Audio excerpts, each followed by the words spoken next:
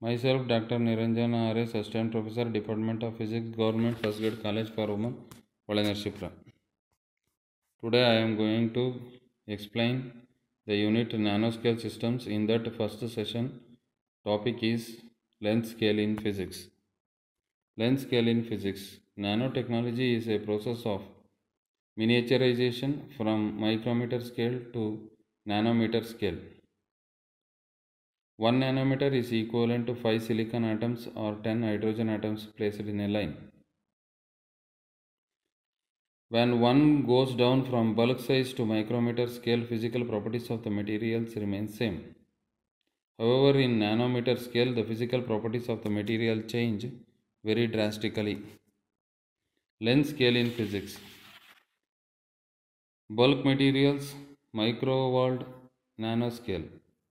Physical properties of the materials remain same in microworld, but in the case of nanoscale, physical properties of the material changes.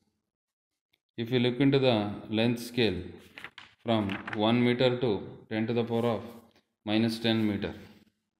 If we look into the different sizes, human size is of 1.75 meter and size of the fly is in between 10 to the power of minus 1 meter to 10 to the power of minus 2 meter. Air diameter is of the order of 10 to the power of minus 4 meter. RBC size is in between 10 to the power of minus 5 meter to 10 to the power of minus 6 meter. Virus size is in between 10 to the power of minus 7 to 10 to the power of minus 8 meter. DNA size is in between 10 to the power of minus 8 to 10 to the power of minus 9 meter. Carbon nanotube size is of around 10 to the power of minus 9 meter. Hydrogen atom size is less than 10 to the power of minus 10 meter, that is equivalent to angstrom.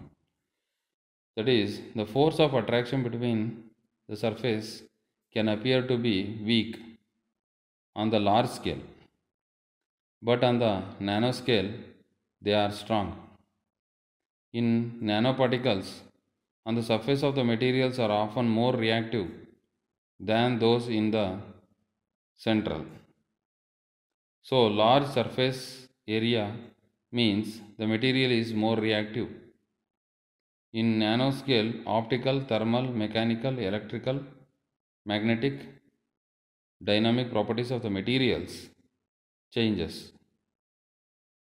The new properties can be used in variety of applications in different fields like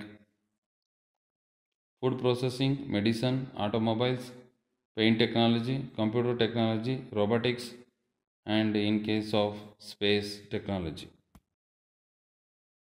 Next we go into the nanostructures. Nanostructures is a structure of intermediate size between microscopic and molecular structures. Nanostructures are the structures whose sizes are within few nanometers, less than 100 nanometer, and can be comprises of either single material or it may be multiple material also.